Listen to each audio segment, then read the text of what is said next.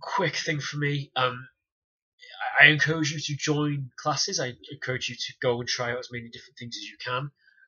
Please don't join a club or a class and then constantly compare it to something else you did.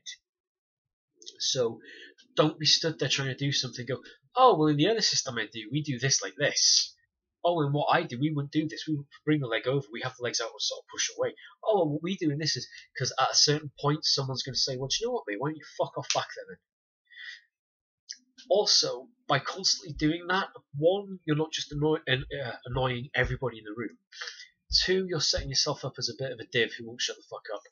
Three, okay, you've done it that way over there, and now you're learning to do it this way. That means you've got two ways of doing it, and they both work. Fucking amazing. So don't constantly compare what you do in another class to how you do it here. Don't constantly compare our way, we do it like this as opposed to here. Even if you don't mean it, it will come across as you're saying the other way of doing it is better. Don't be that guy. So if you are going to take up a class, and you should, don't constantly compare it to something else you've done.